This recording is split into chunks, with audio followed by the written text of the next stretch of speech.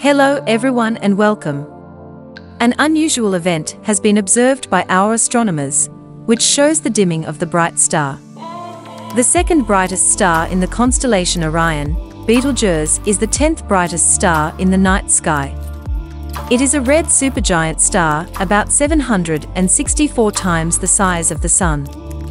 If it were at the center of the solar system, its surface would lie beyond the asteroid belt and include the orbits of Mercury, Venus, Earth, and Mars. Still, there are some even bigger stars in the Milky Way, including supergiants like Mu Cephei and the unique supergiant VY Canis Majoris.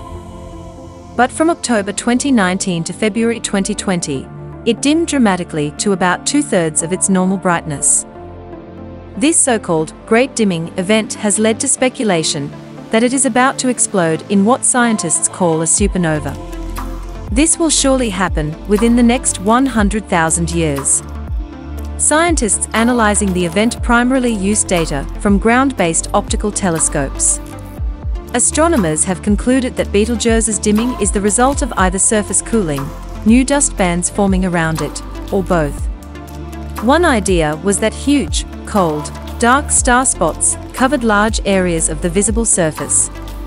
In September, October, and November 2019, Hubble picked up signs of dense, heated material moving in the star's atmosphere.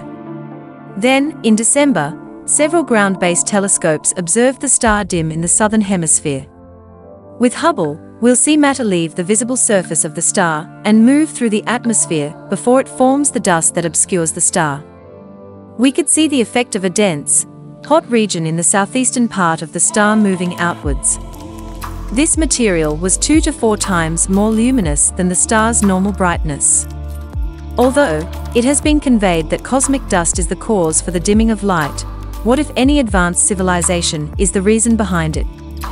This is just a hypothesis, but nothing is impossible. It's another story. If you want that we should make a video on it, do comment below. Do you know that we might have already detected wormholes? You can watch that video, just click on the suggested video shown above.